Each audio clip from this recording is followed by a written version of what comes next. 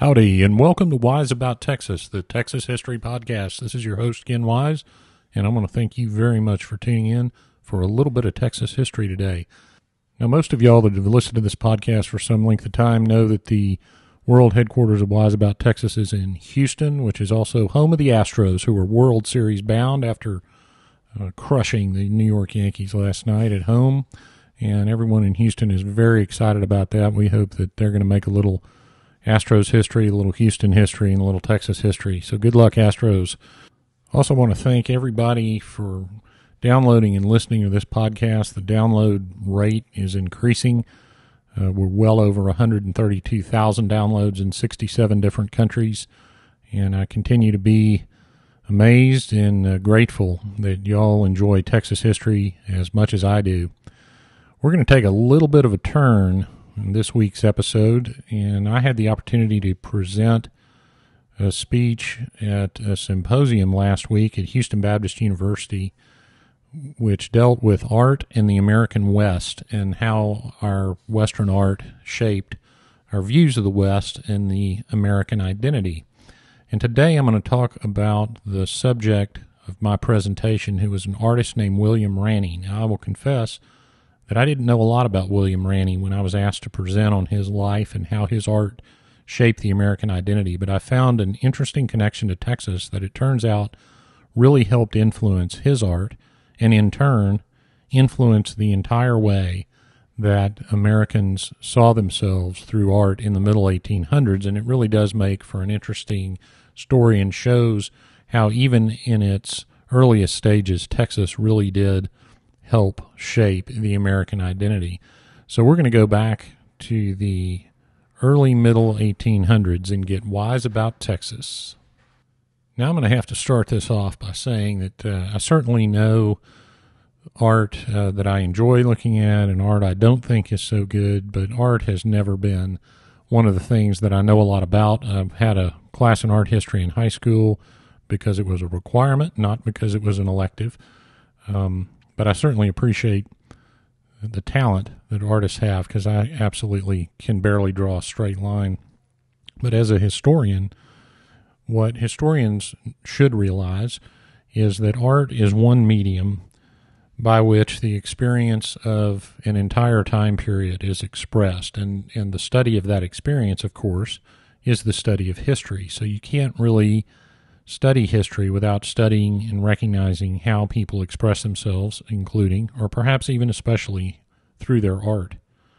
And some artists are so talented and so attuned to the times that their art actually helps not only capture how the audience feels about themselves, and maybe are not even consciously realizing that when they appreciate that artist, but also produces a body of work that really reflects the times that he lived in. And the artist that we're going to talk about today did that. His name was William Ranney, R-A-N-N-E-Y. And I want to start by reading a small portion of his obituary in 1857 in the New York Times about William Ranney. The incidents of his life, though simple and characterized by no marked vicissitudes, imply a resolute determination in pursuit of his art rarely met. In his death, American art has experienced a severe loss, as his specialties were those in which he had no competitor and can have no successor. The New York Times wrote that about William Ranney when he passed away. So he had a fairly short career, but truly captured the spirit of America during his time, and he himself was a pioneer in the body of work we know today as Western art. William Ranney was born in 1813 in Middletown, Connecticut. In 1813, Middletown, Connecticut was a very prosperous port city, but by the early 19th century, late 18th century, 1700s, it was a prosperous port city. By the time that Ranney was born, it had declined.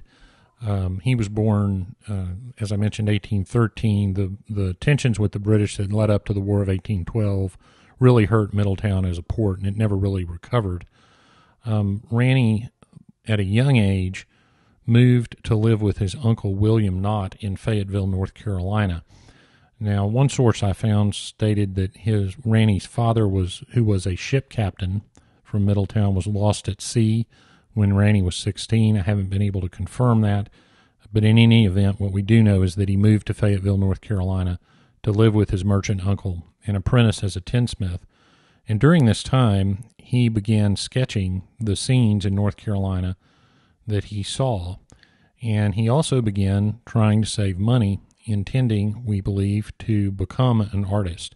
He moves back to New York in 1833 and may have begun studying art at this time, although, surprisingly, because we think of New York as such as having a thriving art scene, there was not really a thriving art scene at this time, and no art schools that we know of. But somehow he began striving to improve his work, but that didn't exactly work out right away. He ended up having to work as an assistant for an architect, which apparently stifled his creativity.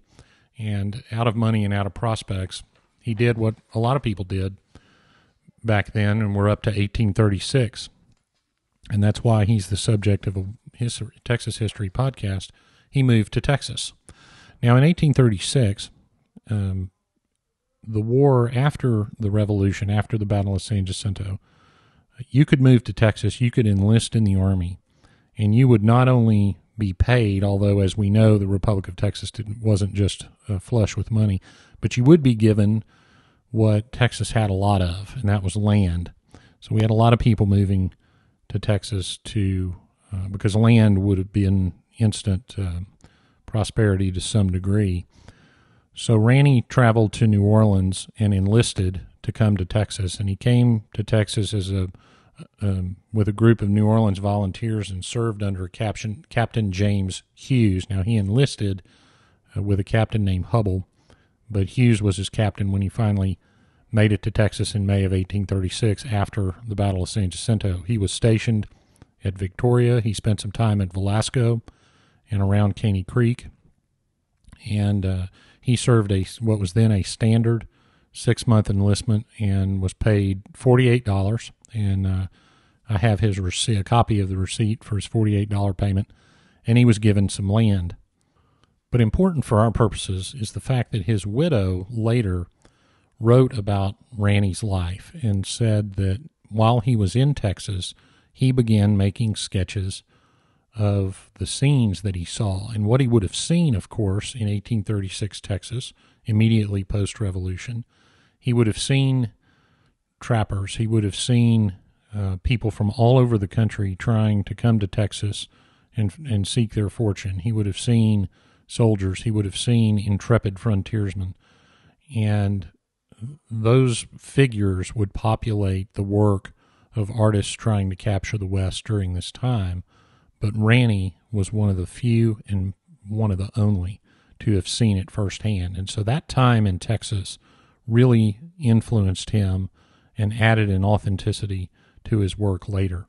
In 1837, his enlistment over, he went back to New York and was able to become more serious. He had his first exhibition in 1838. He listed himself in New York City directories as a portrait artist.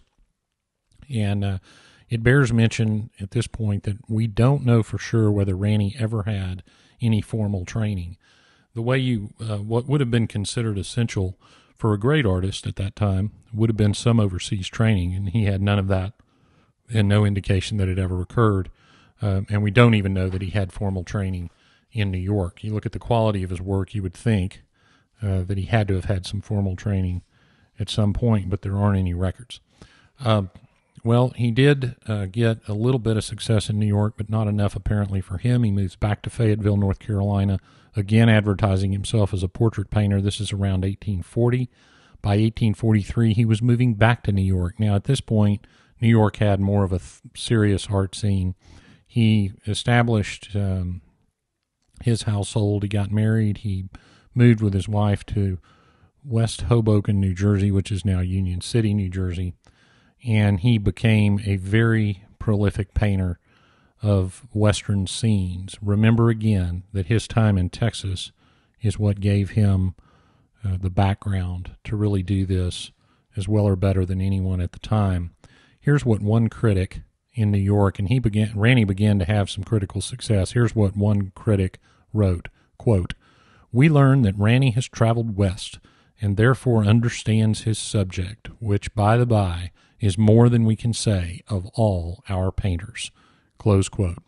So Ranney had finally achieved his dream of being an artist full-time, and the critics were recognizing the fact that he had been to Texas, and that lent an authenticity to his work that apparently no other painter of the time had. Now, living in New Jersey at that time would have been living in a rural area, not too terribly dissimilar from the swampy country in North Carolina where he had come from, and he would have had plenty of inspiration during this time. Of course, New York was growing, and so we had the start of people wanting the clean air and open spaces of the countryside, which continues to this day. And American sporting culture really began to flourish during this time. People started thinking about habitat cultivation for wildlife. They started talking about wildlife preservation. We take those things for granted today. We hear about them all the time, but Ranney was there when all of those ideas were first coming to fruition. Ranney sold his art. There was an interesting phenomenon at this time in New York, something called an art union. It was kind of a co-op, and the art union would sign up subscribers or members, and they'd pay a fee. The art union would take the money and would buy art from the artists of the area to support them. And then at the end of the year, they would have a drawing, and everyone present would have a chance to win some of the paintings that the art union had accumulated during the past year. And during that year, those paintings would have been distributed to the public. So this was a way that the public could not only participate by perhaps winning a painting for their own, but they had a place to go and see these artists' work. And then, of course, the artists had a place to sell their work. The American Art Union was one of Ranney's big supporters, and it had over 18,000 members, so this was not a small enterprise. So Ranney became very popular, and he began to produce a fairly extensive body of work. Now, I realize in a podcast it's very difficult to talk about what painters are painting when you can't see it. So I'm going to talk for a few more minutes about what he did and why it was important and where it fit. And then I want you to go to the website, wiseabouttexas.com, where I'll put images of these paintings up and you can see what I'm talking about. There were three subjects that I thought really captured what Ranney was doing and the effect that it had on the population. The first was the American Revolution. He painted several scenes of the American Revolution. Now, in the 1840s and 50s, which is when Ranney was working, we're about 70-ish years from the Revolution. He produced some Revolutionary War paintings right after the end of the Mexican War, which of course occurred because Texas joined the Union. And as we've learned during the course of this podcast, the ideas that were expressed during the Texas Revolution and the subsequent Mexican War were very, very similar to the ideas expressed during the American Revolution. Comparisons were drawn consistently by the Texan fighters themselves to the American Revolution and the spirit of freedom. And so the history of the American Revolution would have just been forming in the collective consciousness of America in the 60 to 70 year period after the Revolution. And Ranney began painting scenes from that. One that I'll put up, First News of Lexington, captures the idea that the Minutemen rallied to the call for independence, not unlike the Texas Revolution he would have heard all about. Recruiting for the Continental Army, which demonstrated the idea that we were organized and were signing up a more serious army to fight the British. He painted something called Tory Escort, which captured the fact that hundreds of thousands of colonists, in fact, were loyal to the British Crown. That also happened during the Texas Revolution, and we called the Mexican loyalists Tories. In fact, there was an area right east of San Jacinto called Tory Hill. He painted another painting called Marion Crossing the Pedee. Now, Francis Marion, otherwise known as the Swamp Fox, a name bestowed upon him by the British general who was tasked to find him and kill him, that British general never could find Francis Marion, so he simply gave up. That captures the guerrilla fighter in the Carolinas, and he was certainly became a national hero, but was a serious regional hero at the time. that Ranney was spending so much time in the Carolinas, so he would have learned a lot about him. And one other painting that he did on the American Revolution was called Veterans Returning from the War, 1776, which captured, the idea of veterans coming home from victory, and captured that they were very happy to do that, but also war was very hard and took a toll on them. And those are popular pictures throughout the American history. You have the sailor kissing the girl in Times Square after World War II, and nowadays the modern videos are soldiers coming back from Afghanistan or Iraq, perhaps surprising their kids or family. I love those videos. So that's a subject that has always been popular for Americans, and Ranney captured that back in 1848. He then painted a series of pictures celebrating the expansion westward. He painted one called Boone's First View of Kentucky. The interesting part of that picture is that everyone has a rather bored look on their face, as if they always expected to discover such fertile land in the West and occupy it, embodying the idea of manifest destiny. A couple other pictures he painted about trappers. Now, trappers and mountain men were some of our early legendary heroes, and Davy Crockett sort of fits into that a little bit. He was one of the early national celebrities that we had, but this character of the trapper and the mountain man really embodied for the audience the ideal of the American making it on his own, that no danger was too great for him to face and conquer. And Ranney captured that with some paintings of mountain men, one called The Pipe of Friendship, where mountain men meet on the trail and discuss what they were doing. There were a couple of interesting paintings, one called Trapper's Last Shot, where you have the action occurring off the frame and the trapper facing down Indians, which of course would have been a very important subject and exciting subject for the audience. He painted one called The Wounded Trapper, where the trapper appears to be alone and thrown from his horse, which would have, of course, been a very, very serious situation. And then he captured scenes of daily American life, lots of sporting pictures, hunting pictures. He had one that was really one of my favorites called The Fowler's Return, which, again, the action's happening outside the frame and the dogs await eagerly for their master to return. It's a great picture if you love hunting. And he was one of the early ones to popularize that genre. And then he painted a lot of pictures about pioneers moving west, because the mountain men and the trappers led the way, but it was really the pioneer families that settled the West for America. And he painted one called Crossing the Ferry, which would have been a scene that repeated often in Texas, especially with our rivers. Now, when he painted it, he was painting the Carolinas, but Texas, some of our early successful businessmen were ferry boat operators. One of the first things that someone who wanted to build a town would do is build a ferry. And many of the roads in the area, what I'll call the area of the Revolution, say San Antonio east to San Jacinto, a lot of the roads today cross the Brazos and cross the Colorado at old ferry crossings.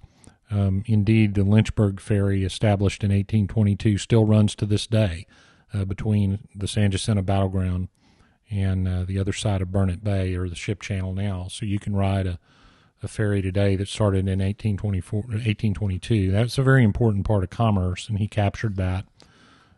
He had a painting called The Pioneers, which celebrated the families that struck out to the west. He had one that I think moves me more than any other that he painted, called Prairie Burial, where a pioneer family is burying one of their children. And I think that has been captures the pioneer experience almost like no other. But that painting really is about the survivors who, despite facing the greatest tragedies they can imagine, persevered and settled the West for America. All of those paintings and their popularity would have taught people in the East not only what it was like in the West, and that's the only way they were going to find out, other than oral histories or perhaps some writings, which really were not occurring at that time, but it would have shown them what it was like, but it also would have shown them, it would have created legends, the romance, even in tragedy, that we as humans love. that idea would have been created in the minds of the viewers, and our first legends and our first heroes were born, the veterans of the Revolution, the intrepid mountain men, the pioneer families that risked it all to go west. And Ranney was there at the beginning, and it was his experience in Texas that really shaped his ability to create that identity in the minds of his Eastern audience. Unfortunately, Ranney contracted tuberculosis. He died when he was only 44. He had a lot of work unfinished, some of which was finished by other artists. They had a huge sale to benefit Ranney's family, and artists of the day, over 100 of them, donated paintings to this sale. They raised $7,100 for his family, which today would have been $185,000 or so. But William Ranney really was the embodiment of the American identity. His talent and ambition and his hard work made him successful. He was self-taught, and he reflected that American identity in his paintings. Now, the ultimate question is whether Ranney's work created an American identity, or was he just responding to an identity that was already forming in the public's mind? Unfortunately, his untimely death will leave that question unanswered. But I'm going to put the paintings that I mentioned up on the website. I'm going to put a couple of more up there with some comments. Patrons of the show, I'll put even more over there with some comments on them. And I hope you will go to the website, wiseabouttexas.com, and check those paintings out and decide for yourself how you thought William Ranney shaped the American identity. Now, it's going to be a little bit difficult to talk about getting there. There is a William Ranney book that you can order, and that will take you to his paintings without you having to travel around the country. I can tell you the Buffalo Bill Historical Center in Cody, Wyoming has some of his paintings. I believe the Amon Carter Museum in Fort Worth has one or two, and his prints are available. So I hope you, instead of going to see a site where a particular historical event occurred with this episode, I hope you will go out and try to look at some of the art of William Ranney. And that wraps it up for another episode of Wise About Texas. Thank you very much for listening. Please follow the show on our Facebook page, Wise About Texas. We're on Twitter and Instagram at Wise About Texas. And go out and do something for Texas today. Until next time, God bless Texas, and we'll see you down the road.